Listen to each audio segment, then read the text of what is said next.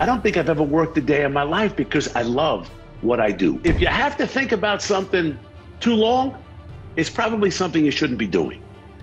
Don't quit. Hey, there he is. What's up, man? How you doing, Jake? I'm doing great, buddy. We've got a legend in the house. Ladies and gentlemen, if you don't know, Body by Jake has been the pioneer in the personal training fitness space. You've been doing this for how long? When was your first, when did you first become a public figure, would you say?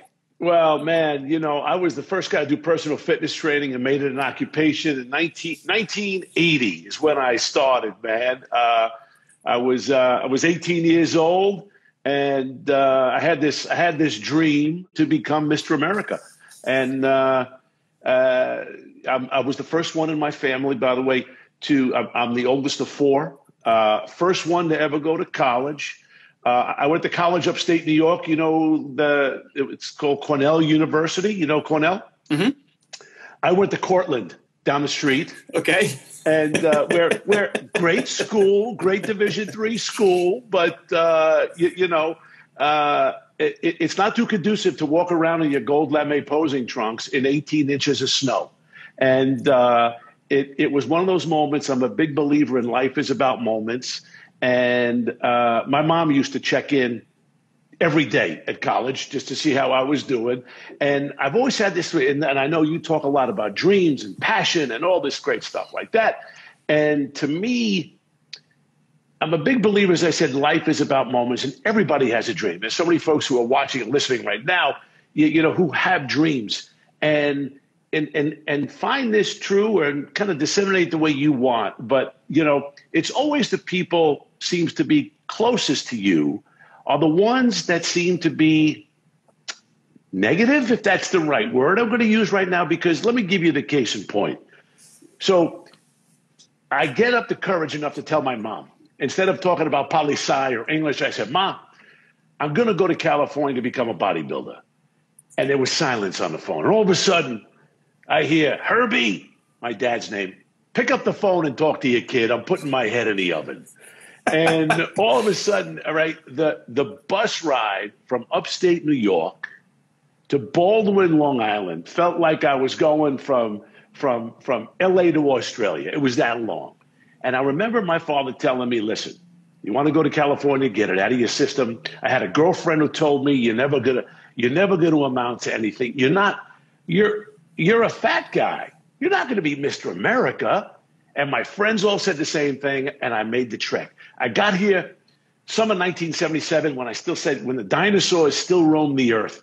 Arnold Schwarzenegger, Lou Ferrigno, all the big bodybuilders, all the guys that I had in the magazines came to life. And I entered the Mr. Southern California contest, right? We all have dreams. We all have passions and pursuits. Mine was a singular, focused Mr. America, and that's the name of the deal. I entered the Mr. Southern California contest, right? I come in second place. The guy that beats me is on steroids. Now, wait a second. I read all the muscle magazines. Everybody said, eat 18 eggs and 24 chickens a day, and you too could become Mr. America. I clucked a lot, Evan, but you know what? It never happened for me. But nobody ever mentioned steroids. Now, I'm going to tell you, we talk the truth because I think like in anything in my life now, I'm 62 years old.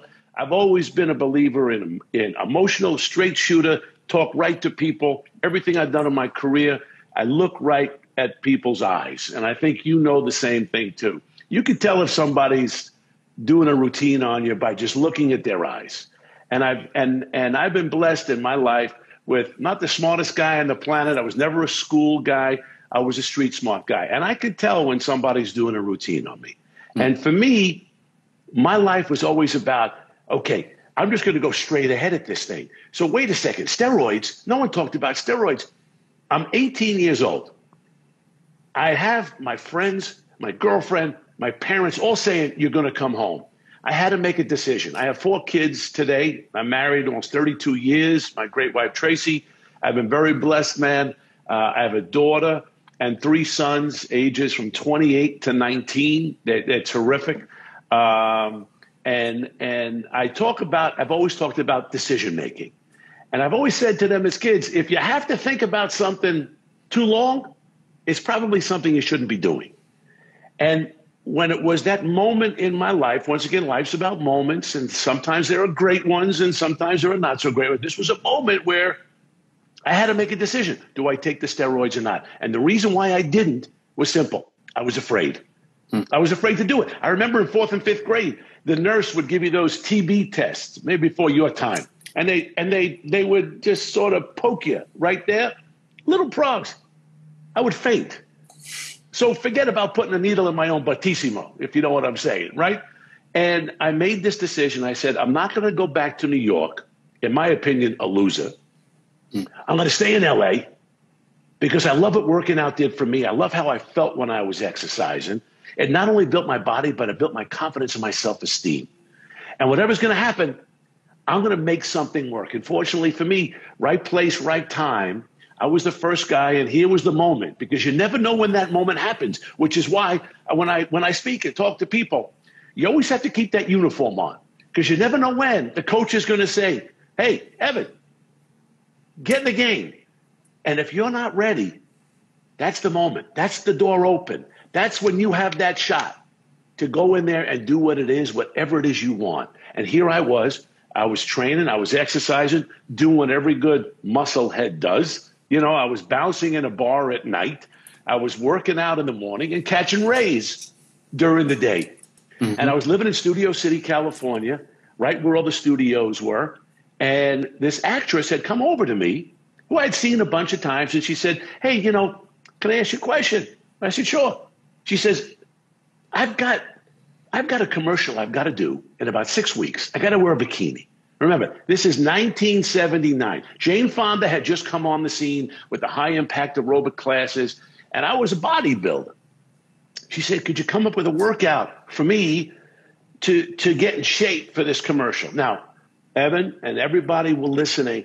I was looking at this gal. She was great looking. She looked terrific. And I immediately said, you know what? It's not about how she looks. Mentally, psychologically, she was going to be in front of people, and she wanted to just feel better about herself. Mm-hmm. So I said, yeah, I could come up with a workout. And she says, well, listen, I like you, but I don't want to look like you. And I said, no, I'll come up with something. And what I did, I started thinking about what I was going to do. And she said, well, how much is this going to cost? And I go, I don't know. Give me gas money for my 1977 white Camaro with Jake 77 on the license plate. As an entrepreneur, you always have to keep a very low profile, right? You know, right? And she said, could you come to my boyfriend's house and do the workout there? Gave me an address in Beverly Hills. I said, no problem. Got in my 77 white Camaro, off to Beverly Hills. I improvised a workout in my mind using a broomstick, a towel, right? Towel resistance training. If I were to give you, Evan, a towel to hold, and I would have pulled down on the towel and said, let's do some bicep curls. As opposed to giving you two 25-pound dumbbells, I could pull down on the towel and give you more resistance, but psychologically, it's a bath towel, right? And I made the workout fun, a 30-minute workout. I felt an A-type personality. And I used a broomstick, a towel, a chair, and 2 cans of Mama's tomato paste. Seriously, simple. Went to her boyfriend's house, knocked on the door, Beverly Hills. If you weren't on the cover of Musclehead Digest, I didn't know who you were. Guy answers the door. Turns out to be Francis Ford Coppola. Wow. And I just looked and I thought, wow, hey, this guy could use a workout too. And it was. Wait, you didn't know who he was? I didn't know. No, I didn't know who he was. I'm a bodybuilder. You know, if you're not on the cover of Muscle and Fitness, I didn't know who you were. Mm-hmm. So I started working with these people. And they were really digging it. They started going to parties and people started saying, you look great. What are you doing? This guy, Jake, comes to the house. He's got a broomstick, a towel, and a chair. He's pretty funny. You know, he eats too much because they had a great refrigerator, Evan. I got to tell you, I had no dough back then. And they had a great fridge. So I would sit down and eat and talk to them afterwards. And now one thing, what happened was this, really simple. Once again, life's about moments. People started saying, how do I get a hold of this guy? Well, this was back in the day when there was no cell phones, right? You had to list your telephone number in a phone book. I never did that. I went from upstate New York to LA. I'm 19 years old now. And one thing about Hollywood is if you're good and people want to get a hold of you and they can't, they seem to want you more. And it became this mystique of who is this guy? Get him. And I'm getting phone calls now on my little answering machine in Studio City in my one-bedroom apartment from Steven Spielberg, Harrison Ford, Priscilla Presley, Bette Midler, Warren Beatty. I mean, the heads of all the studios. Everybody was anybody. And I learned the greatest lesson and the greatest teachings of all time. These people are no different than us. No different. The only difference is they had a dream and they never quit on their dream and never took no for an answer. And you know, Ev, that's what gave me all the incentive in the world to say to myself, you know what? I might never direct ET2, but I'm going to have my own success in life. And I was able to parlay that famous by association into videos and books and television shows. And all of a sudden, here I was in this magnificent time in the 80s, in this incredible place called Hollywood, in this great country called America. And it's the world lets you be what you make them believe you are. And Ted Turner is the guy that gave me my start on television. He saw an article on me in People magazine. True story. He calls. Oh, by the way, I moved to Westwood now, right? So now I'm kind of moving on up. I'm in Westwood. It's 1981, and I get a phone call from this guy, Ted Turner, who I call him back. He says he has this new cable news network, a global news network. Now, by the way, Westwood at the time didn't have cable. So I had no idea what this guy was talking about. Now, just give you a case in point. I'm training all these big stars, and they're casting me in movies. Mm-hmm. So John Landis is putting me in Into the Night with Jeff Goldblum and Michelle Pfeiffer, right? I'm in Tough Guys with Burt Lancaster and Kirk Douglas. I'm this guy from Brooklyn, man. I never took an acting lesson in my life. No, don't say anything about that. I play me. It's what I do. It's all I know. And I was having the greatest time of my life, and which is what I do every single day. And that's the thing that I talk to my kids about too. And for everybody who has a passion, it's never been to me about work.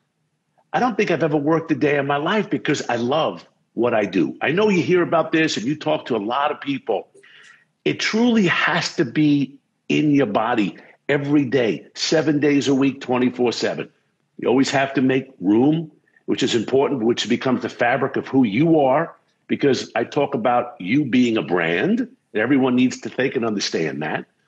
But for me, family has always come first. My wife, my children first, number one. And anyone I do business with, if anyone ever says anything like, hey, Jake, I got to take my son to school, or I have to take my daughter to soccer practice, don't even say a word. Go take care of it. We'll talk later. There's plenty of time and plenty of room and plenty of moments for everybody to succeed. And that's been the way I've always done my life. One of the things that I've loved about your story is the longevity and how you are still doing new things. You know, one of my fears is being the aging rock star. You know, I've been doing YouTube for 11 years and helping entrepreneurs for 20. And I always got a little fearful of the rock stars who then, you know, like keep playing the hits from 30 years ago, as opposed to coming up with new stuff. And you're always doing new stuff. Like if you go to Jake's website, you're going to see all sorts of different playlists to work out to. Just launched Don't Quit. I see the sign behind you there, which is a line of nutritional shakes. He's got there. There it is. We'll talk about this in a second. But listen, how about opening up your fridge in the morning and seeing those two words? Don't quit. Every morning, okay? And we'll talk about that in a second. But you know what, though? It's not about even reinvention. It's about, you know, my life revolves around hope, health, and family. Everything that I've done, everything that I've created. So when Ted gave me my start doing the fitness break on cable news network, I was able to parlay that into television shows. I had a Body by Jake show and first run syndication, then ESPN. I got into the infomercial space, home shopping. I did books and videos. I did the first original video soundtrack to an exercise video in 1983, right? Because I was learning, because I was hanging with all these creative minds in Hollywood and the best of the best. And it was like, why not? What's the worst that happens? The worst that happens is it doesn't work. And by the way, I've succeeded a lot and I've failed a lot. And I know all entrepreneurs talk the same way. If you're not pushing hard enough, you have to fail. You just have to, you trip up. That's what you do. You got to keep pushing. That's what keeps your heart racing. I'm not a guy that likes to drive cars fast. I have fast cars. I don't drive them fast. I don't like to go skiing off of high mountains, you know. I like playing stickball, bowling, you know, ping pong. I love that stuff.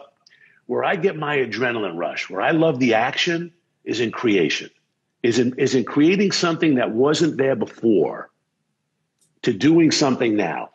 Whether it was the first linear fitness television network called Fit TV, which I launched in 1993, which was a 24-hour fitness television network. If you remember it, it was great. I had an opportunity. I sold it to Rupert Murdoch in 1998, and then launched Exercise TV, the first on-demand fitness television network. And it was just success breeds success. And as an entrepreneur, I learned early, Evan. I know what I know, and the stuff that you don't know, you want to surround yourself with really good people, or else you end up a legend in your own shower. What do you think? So, I mean, you started this industry, basically. You've seen so many people come and go, so many of your contemporaries who also built big names now, you know, just kind of living at home and not doing it, but you're still doing it. New stuff. Like, people may know you just for your shakes and not even know the whole history, right? Because it's like, it's the new version of Jake. Why do you think you've lasted so long and still keep pushing when so many of your most of your contemporaries have stopped? Yeah, well, thank you for that. You know what it is? It's the energy and the action. And listen, I'm 62. I feel like I'm 21. I train every morning. I'm up at 3:45 in the morning. I'm in the gym. I do my 42-minute workout. My mind, I do a 42-minute workout that is both mind and body, where I visualize with every repetition, I visualize everything that I have to accomplish during this day. So I've already not played through what this interview was, but I thought in my mind of how this was going to go, where I was going, what's up next. I was a little late coming to you because we had two more early, and we thought someone had told me this was East Coast time or Pacific time. So I said, Evan's got to go. So we had to jump. But it's about just creating. And I love to create and to do it in a way. And this is interesting, too, because we all have to give back. Everybody, it's important. I love success, but I'm a bad taker. I'm a better giver. And the thing that I've been doing for the last 15 years, I put fitness centers in elementary and middle schools around this great country of ours. I started as chair of the Fitness Council in California here with Arnold when he was governor, and then with Jerry Brown. And this is my 9th year as chair of the National Foundation for Governors Fitness Councils, where each year I choose 4 states, pick up the phone and call governors cold. I have 3 brand new $100,000 Don't Quit fitness centers. And I call governors, and it's a gift. It isn't a grant. It's a gift. I explain to the governors, think of it as when you go to your grandma's house and your grandma gives you a toy or a gift. It's yours, right? Grants they're all tied up with stuff. And my feeling is, there was a great article on me. It was in the Wall Street Journal. It said, Jake is like Santa Claus, except with a 33-inch waist. And I said, well, 34, but I'll take the 33. And he's from New York. 100%, man. I love it, man. Listen, I know we're kind of getting to the end of this. I want to talk quickly about Don't Quit, your new line. Tell us what it is. Tell us where to get it. Well, first of all, this is it right here. Well, guys, this is really important. You know, I've been doing what I've been doing for a long, long time. I had an opportunity, I was never a supplement taker, never a vitamin taker, and as we age, you need your nutrients. There's this category called adult nutrition, man. And there are a couple of brands in there right now that if you look at the ingredient panel on them, quite frankly, man, they're chemical based and they taste crummy. And it's, look, my mom is not doing so great. She's in a nursing home now. They try to feed her this stuff. And a lot of people get fed this really crummy stuff. People over the age of 50, especially right now during this pandemic, need to be mindful of their health, right? And what they're putting in their body. Nutrition is so important. I wanted to create a product, right? Like I said earlier too, and I say this to everybody, the world didn't need another nutrition shake, you know? It just needed the best one. And I thought that the way to do it, let's do it with a clean label, 26 vitamins and minerals, no soy, no corn, no wheat, right? No added, all that other stuff, man, artificial sweetness, gluten-free, kosher. Oh, by the way, it tastes delicious. Chocolate, vanilla, chai tea, and orange-sicle. Now we have a max version, which is 30 grams of protein and 1 gram of sugar, right? But as you age too, you know, a lot of people need to keep the weight on. Even younger kids want to bulk up a little bit. This is it. Here it is, don't quit. This is our original flavors. And as I said to you in a fun way, keep this, when you open the fridge in the morning and you see the words don't quit, how motivational, inspiring is that? The words I trademarked in 1981. True story. I was cut from my 8th grade basketball team in the early 70s, and it was devastating. And a friend gave me a poem called Don't Quit. At 14, I wasn't a poet. I didn't, you know, I was like, what do you give me a poem about? And I started to read it every night, every single night, Evan, every single night. And it became a Bible verse to me. And in 1981, I trademarked those words. I kept the words sacred.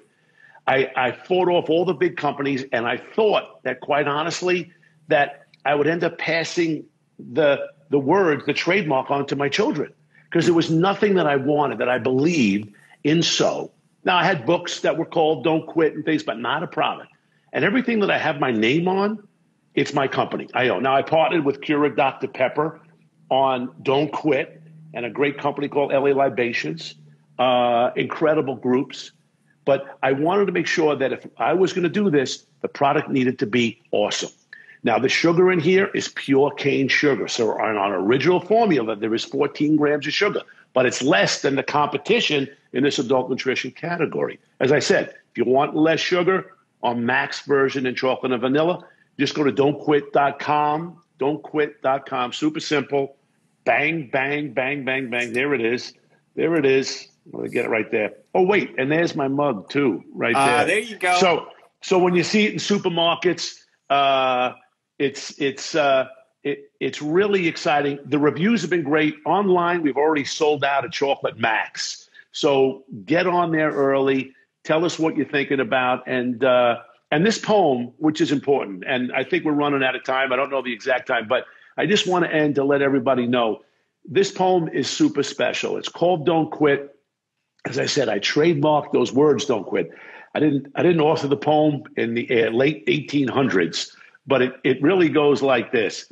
When things go wrong, as they sometimes will, when the road you're trudging seems all uphill, when the funds are low and the debts are high, and you want to smile, but you have to sigh. When care is pressing you down a bit, rest if you must, but don't you quit. Life is queer with its twists and turns, as every one of us sometimes learn. And many a failure turn about when he might have won had he stuck it out.